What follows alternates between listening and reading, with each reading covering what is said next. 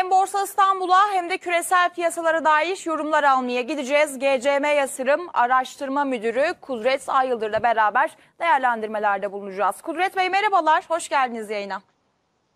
Merhaba, hoş buldum. Keyifli yayınlar diliyorum. Çok teşekkürler, iyi seanslar diliyoruz bizler de. Şimdi yurt içinde gündem akışı yoğun. Özellikle Hazine ve Maliye Bakanı Sayın Şimşek'in bugün Suudi Arabistan'a bir ziyareti olacak. Hafize Gaye Erkan'la beraber Türkiye Cumhuriyet Merkez Bankası Başkanı da eşlik edecek Sayın Şimşek'e. Özellikle dün NATO zirvesine dair detaylar yakından takip edildi. Bir yandan Orta Doğu ve Körfez ülkeleriyle olan yakın temasımızı zaten takip ediyoruz. Bir yandan da Batı ile olan ilişkilerimizde iyi bir seyir karşımıza çıkıyor. Dolayısıyla dün CDS'ler cephesinde gerileme vardı. Son 2 ayın en düşük seviyeleri karşımıza çıktı. 470 puanların artık altına geldik. Dolayısıyla bankalar da yönünü hızlı bir şekilde yukarı çevirdi. Uzunca bir süredir endekse göre zayıf bir performans vardı. Şimdi nasıl değerlendirmek lazım yurt içinde bu gelişmeleri, bu başlıkları siz nasıl okudunuz? Tabii burada seçim sonrasındaki yol haritası konumunda önceliklendirme olarak enflasyonla mücadele ve kademeli bir şekilde hem maliye politikasında hem de para politikasında adımların atılacağı bir döneme girdik. Verilen mesajlar da bunlardı. Tabii sadece işin ekonomik boyutunu çözmek, başlı başına belli iktisadi kuramlar üzerinden gitmekle birlikte bunu daha da isteklendirebilecek ya da daha da süreci kısaltabilecek en temel adımlar aslında dış ülkelerle olan ilişkiler ve bu politikalarda normalleşmeler ve dış taraftaki güveni tazeleyebilmek, o taraftan da buraya gerçekleşecek döviz girişleri. Bildiğiniz gibi zaten döviz ihtiyacı sebebiyle biz bunu her daim konuşuyoruz. Eğer bu süreçte verilen mesajlar yerine ulaşır ve bir güven tazelenirse tabii ki bu yapılan ziyaretlerin sonuçları olarak da bize olumlu bir şekilde dönebilir. Bu hem piyasalar üzerinde olabilir hem göstergeler üzerinde olabilir ve gelecek dönemde atılacak adımlar bu noktada daha sağlıklı bir şekilde ilerleyebilir. Bunu zaten CDS tarafında da görebiliyoruz. İşte hem batı tarafında hem doğu tarafında yapılan görüşmeler ve verilen mesajlarla birlikte biz 700'lerden başlayan yolculuğumuza 456'lara kadar geriledik. Zaten 465-470 bu bölgenin altına sarkıyor olmamız da sevindirici. Tabii daha önümüzde çok fazla bir yol var. Biz CDS'leri 500'ün altında sarkıyor olmasına seviniyoruz. Ama teorik anlamdaki koşula da uymamız gerekiyor. Bildiğiniz gibi 0-100 arasında CDS yorumlamaları yaparken iyi diyoruz. 100-300 arasında orta diyoruz. 300'den sonra biraz endişeli bakıyoruz. İşte bizim hızlı bir şekilde o bölgelere gelmemiz lazım. Diğer rakiplerimize yakınlaşmamız gerekiyor. Bu sebeple de bu adımlar önemli. Umuyorum ki bu adımlar gelecek dönemde de devam eder ve dış ilişkilerde daha iyi bir noktaya geliriz. Bize de ekonomik anlamda çok daha fazla katma değer sağlar. Bir yandan özellikle de Borsa İstanbul'da yüksek seviyelerin, rekor seviyelerin karşılandığını takip ediyoruz ama Kudret Bey bir cephede de dolar bazlı hala iskontolu olan bir borsa karşımıza çıkıyor mu? Çünkü 6.000 puanlardan önce bizim zirvemiz Ocak ayındaki 5.661 puan seviyesiydi. Dolar bazlı da 300'lü olan seviyeleri konuşuyorduk. Şimdi artık 240'lı olan seviyeler, 245'li olan seviyeler karşımıza çıkıyor. Ana endekste bir cephede de diyoruz yani CDS'ler cephesinde bir gerileme var. Her ne kadar sizin az önce aktardığınız şekilde hani orta seviyelerin üzerinde yani orta riskin üzerinde yer alan bir seviye karşımıza çıksa da biz 700 puanları görmüştük. Dolayısıyla burada 460'lara gerilememiz ciddi bir ivmeyi, iyileşmeyi ifade ediyor diyebiliriz. Hatta Eurobond faizlerde de bir gerilemeyi takip ettik. Burada CDS cephesindeki gerilemeyle beraber. Şimdi tüm bunlara bakacak olursak bir yandan FK'lar diyoruz. Borsa İstanbul'da uzunca bir süredir yine en düşük seviyelerde karşımızda. Her ne kadar 5.5'ların artık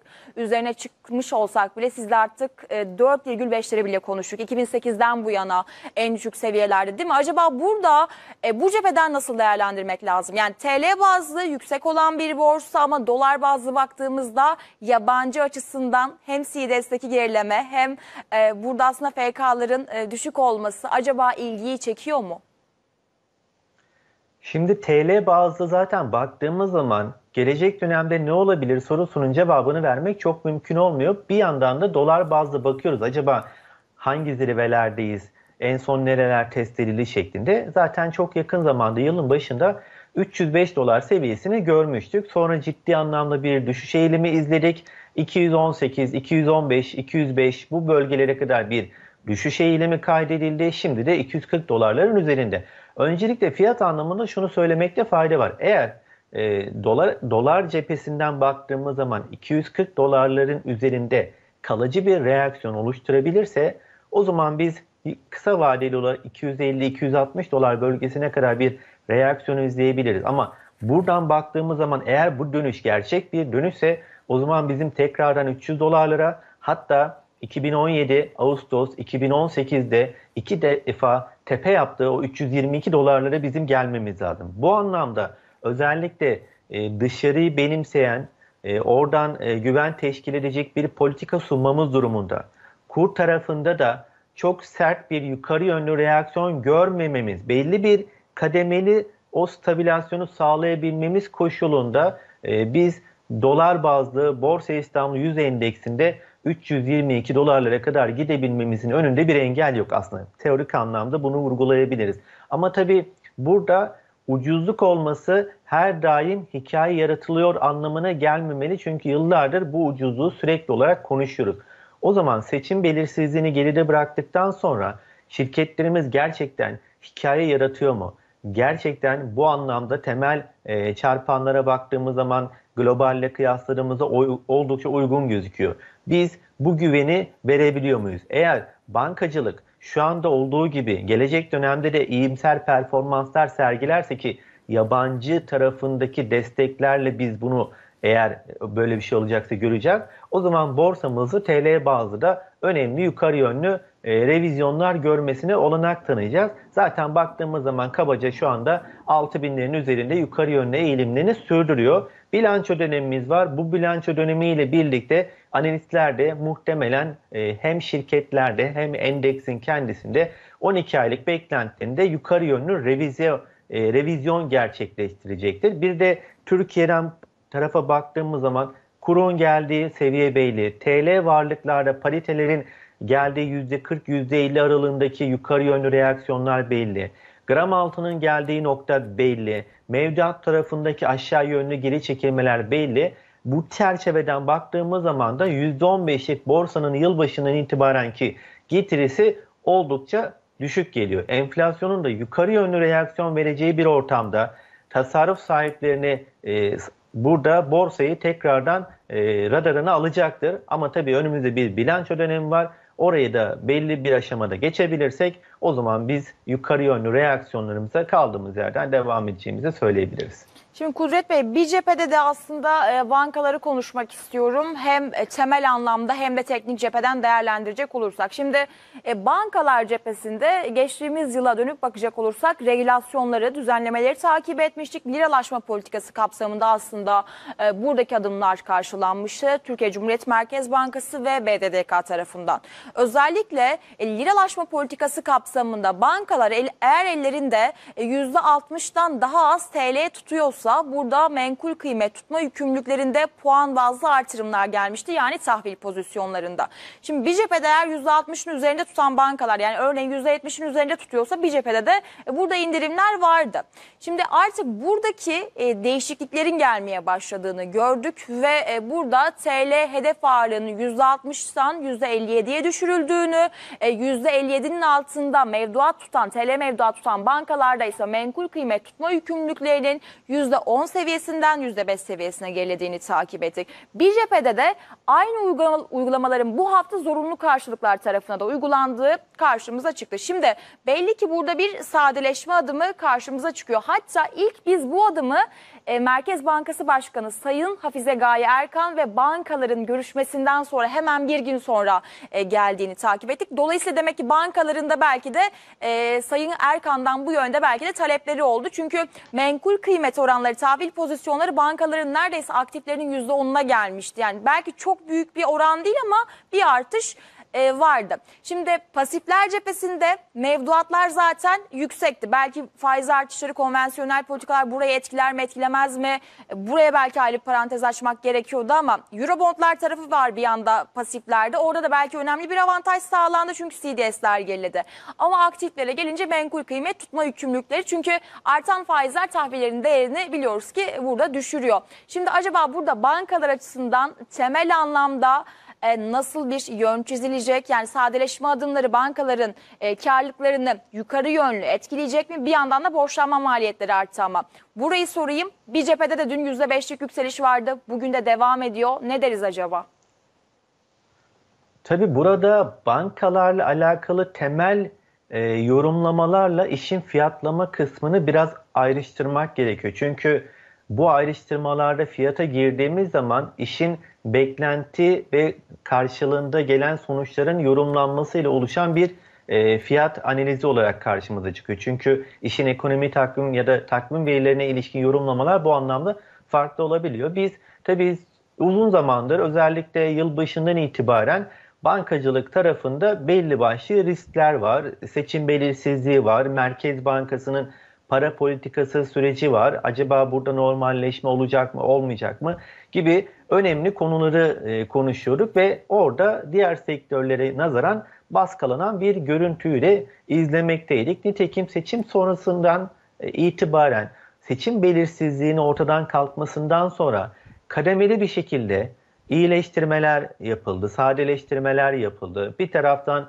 Hazine ve Maliye tarafından politikalar, bir taraftan TCMB tarafından bu eş koordinasyonlu ilerlemeyle birlikte biraz daha normalleşme adımlarıyla bu süreç bankalar üzerinde çok fazla etkin oldu. Yapılan bütün regülasyonlarda aslında buna net bir şekilde örnek oldu. Tabii biz bu noktada ister istemez banka karlılıklarındaki değişimleri de gördük. Son dönemde gelen kar açıklamalarıyla birlikte özellikle karların işte döviz piyasasındaki gelişimler, kambiyo tarafındaki gelir artışlarından kaynaklandığını da görebiliyoruz. İşte enflasyon muhasebesi yaptığımız zaman da işte belli başlı bankaların iştirakleri olmayan bankaların karlarında önemli düşüşlerin olduğunu, iştiraki olan bankaların burada biraz daha ayrıştığını, sıyrıldığını görebilmekteyiz. Burada karlılıklarda belli başlı azalmalar da olduğunu görebilmekteyiz. Her halükarda Merkez Bankası'nın bir faiz artışı dönemine kademeli bir şekilde geçtiğini de görebiliyoruz.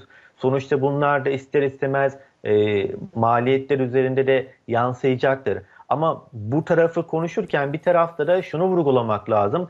Borsa cephesinden baz aldığımız zaman da sektörel bazda biz 4 tane ana sektör var diyoruz. İşte holdingler, hizmetler, sanayi ve bankacılık. Ama ana benchmark göstergelerimizi biz banka ve sanayi diyoruz. Şimdi zirvelerden uzaklığa baktığımız zaman da hala bankacılık dolar bazlı neredeyse %400-450 uzakta. Yani ciddi anlamda uzakta. Zaten bunu çarpanlardan da görebilmekteyiz. Sadece banka nezdinde yerli yatırımcının çok fazla buraya rağbet etmediğini, işte yabancı ile birlikte hareketlerin çok daha etkin bir rol oynadığını gördük. İşin fiyatlama kısmında gelecek dönemdeki politikalar burada banka sürecini yorumlayabilmek adına da önemlidir. Ama dediğiniz, sizin de detaylı bir şekilde anlatmış olduğunuz buradaki regülasyonlar ister istemez banka tarafındaki maliyetlenmelerde belli artışlar, karlılıklarda belli azalmaları söz konusu olabiliyor. Ama yatırımcı tercihlerinde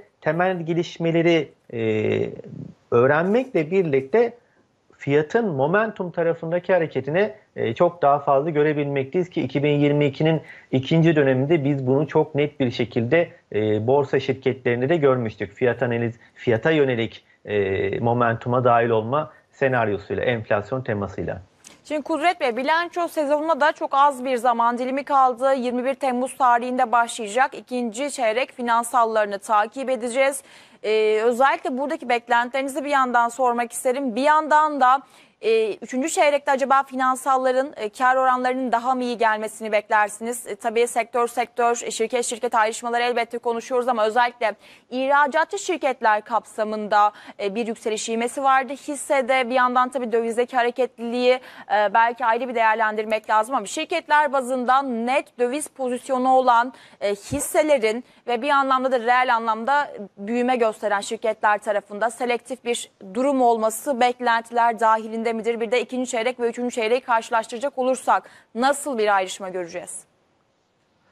Tabii bu çeyrekte özellikle depremle birlikte oluşan bir reaksiyon var ve deprem sebebiyle sektörel bazda belli başlı ayrışmalar vardı. Seçim bittikten sonra kur hareketine bağlı olarak ayrışan sektörler vardı. Bu da ister istemez bu zamandan itibaren fiyat anlamında değişen sektörleri burada tabii ki ön plana çıkartabiliyor. Baktığımız zaman şu anda sektörel bazda yıllık anlamda yılbaşından itibaren ulaştırmanın %49'lara geldiğini, taş toprak tarafında %41'lere geldiğini, işte spor tarafında %37, ticaret tarafında %29'lara varan bir yukarı yönlü reaksiyonlar var. Tabii burada örnek veriyorum, hani sanayi taraf %15'lerde kaldı. İşte holdinglerde %14'lerde kaldı. Ama son dönemde belli sektörel bazda yukarı yönlü reaksiyonlar vardı. İşte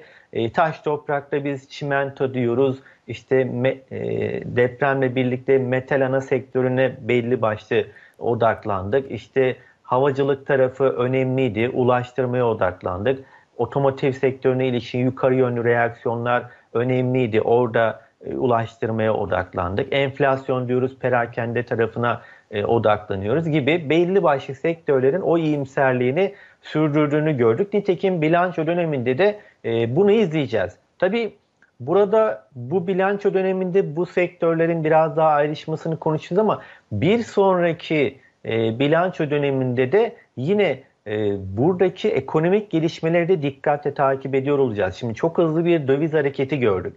Şimdi bu döviz hareketi ne kadar daha o hareketi devam ettirecek? Burada bir soru işareti olacaktır. Çünkü kabaca %50 civarlarında oluşan bir enflasyon yıl sonu beklentisini incelediğimiz zaman tabii ki bu son döviz hareketlerinden ve vergi artışlarından sonra bu yukarı yönlü belli bir ivme kazanacaktır ama kurun şu anda %40'lık bir yükseliş olduğu bir ortamda çok ekstrem sürprizler olmadığı müddetçe de gidebileceği alanlarda ister istemez sınırlanabiliyor.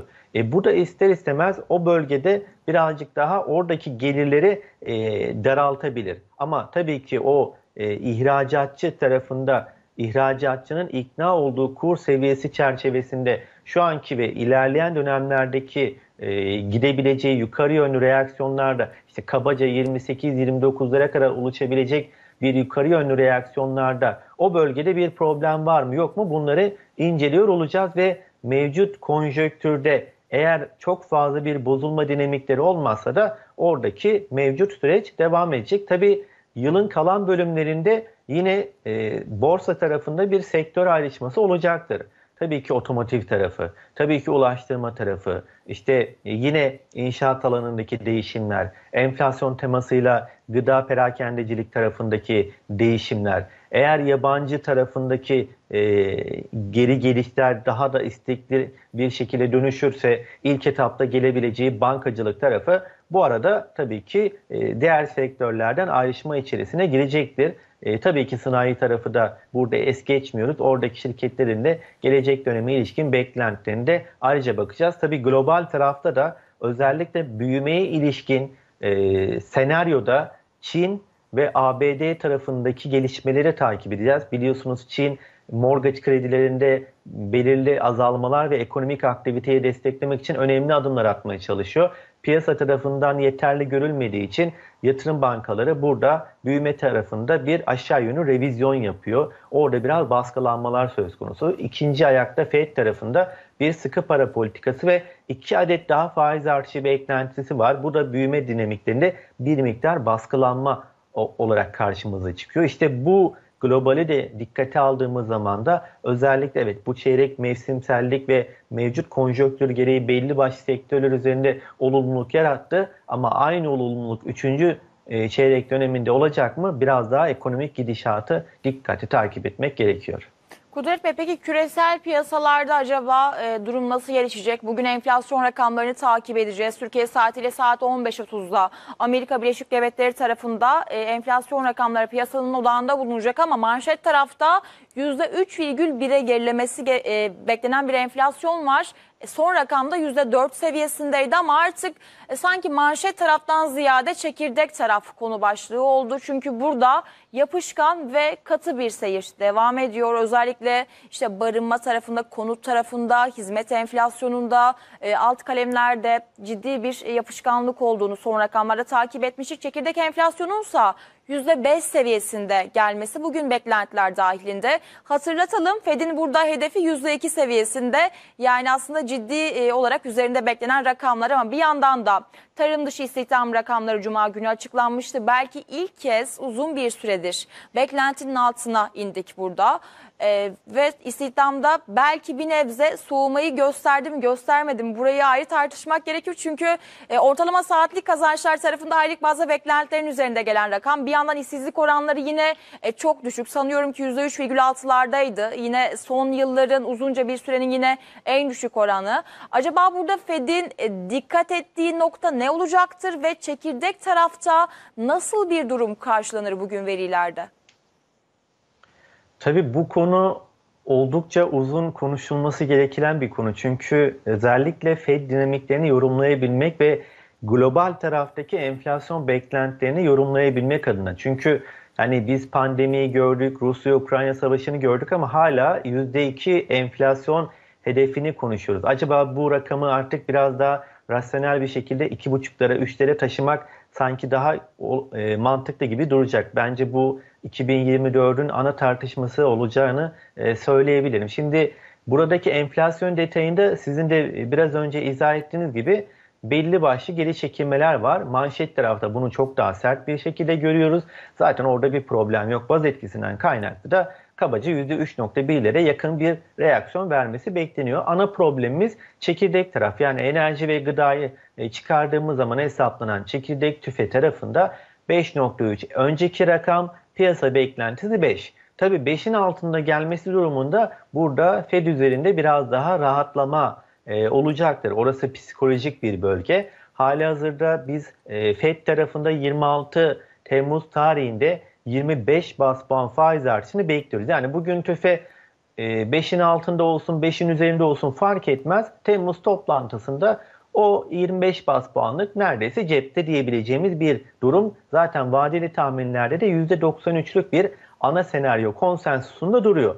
Burada bu enflasyon rakamını bir yandan çok önemli yapabilecek ya da bir yandan çok önemsiz yapabilecek bir gelişme var. Bu gelişmenin başında Fed'in 26 Temmuz toplantısından sonraki ilk toplantısının 20 Eylül'de olduğunu biliyoruz. Yani Ağustos'ta bir toplantı yok. Bu sebeple de 20 Eylül tarihine kadar 3 tane, bugün de sayarsak 3 tane tüketici fiyat endeksi verisinin sonucuna bakacağız. Bu açıdan bugünkü tüfe verisiyle birlikte Fed 1 adet mi 2 adet mi faiz artırır hususunun cevabını vermek çok kolay değil. Öncelikle bunu vurgulamakta fayda var ama çekirdek eğer %5'in altında kalırsa bir iyimserlik görebiliriz. Yani borsalarda yukarı yönlü hareket, altın gümüş cephesinde yukarı yönlü hareket, euro dolarda yukarı yönlü hareket, dolar endeksi ve Amerikan tahvil faiz oranlarında aşağı yönlü hareketler görebiliriz. O zaman şu soruyu soracağız. 5,3 önceki rakamın üzerine çıkarsa işte o zaman ciddi anlamda bir baskı oluşur. 5 ile 5,3 arasında bir rakam gelirse de orada piyasa dengesi hassasiyetine bakıyor olacağız. Şunu da vurgulamakta fayda görüyorum. Fed 2012 yılından bu yana özellikle projeksiyonlarında kişisel tüketim harcamaları verisine odaklanıyor. Yani PCE enflasyon dediğimiz dataya ulaşıyoruz, bakıyoruz, odaklanıyoruz. O da 28 Temmuz tarihinde, yani Fed'in toplantısından 2 gün sonra. Bu sebeple de özellikle bu enflasyon verisini takip edeceğiz ama 28 Temmuz'daki enflasyon verisine, PCE enflasyonuna daha detaylı bir şekilde bakmamız gerektiğini söyleyebiliriz. Şimdi tabii bugün enflasyon rakamları piyasalar üzerinde belirleyici olacak dedik Kudret Bey, ama bir yandan da çok kısa altını sormak isterim. Yaklaşık sanıyorum ki bir dakikanın içerisindeyiz. Ne deriz altın için? Bugünkü enflasyon verisi eğer beklentinin altında kalırsa altın cephesinde bir yukarı yönlü hareket izleyebiliriz, ama kısa vadeli olarak ben 1960 seviyesine dikkat edilmesi gerektiğini söylüyorum. Negatif bölge çünkü orası. O bölge aşılması durumunda ancak biz yukarı yönlü reaksiyonunu konuşuruz. Aksi takdirde aşağıda 1880, yukarıda 1960 bir miktar o patinaj görevi görecek baskılanma süreci oluşabilir. Kudret Bey çok teşekkür ederiz. Değerli yorumlarınız, analizleriniz için iyi seanslar diliyoruz efendim. Ben teşekkür ederim. Sağ olun. Evet, GCM Yatırım Araştırma Müdürü Kudret AYYILDIR bizlerleydi. Kendisinden yorumlar aldık.